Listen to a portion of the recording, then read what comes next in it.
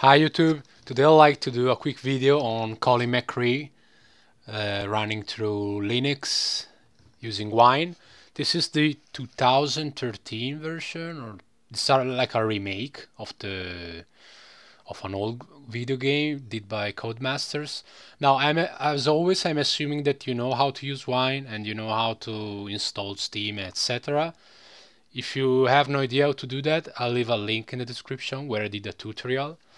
So I just installed the game and I run for the first time, and I have to say that the game runs super out of the box. As you can see, I'm using Gallium 9 here.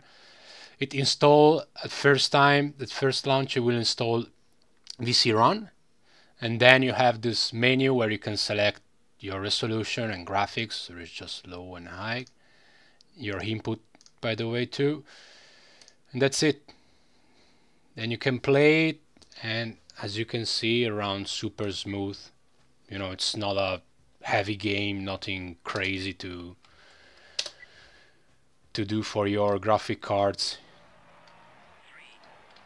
And there it is. Then you can play Colin McRae Rally on Linux using Wine without any problems.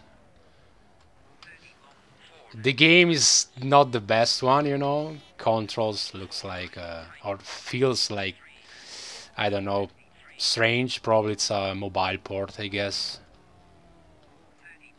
And that's it. But as you can see, the game runs perfectly. 1080p, 60 FPS. As you can see on the top, on the bottom right, bottom left, sorry, bottom left corner. And that's it. Alright, let me quit the main menu and exit. And that's it. As you can see, the game runs perfectly out of the box. Alright, I'll see you with another video, a quick video on how to install this game or that game. And this time was quite easy, and I'll see you next time. Bye bye.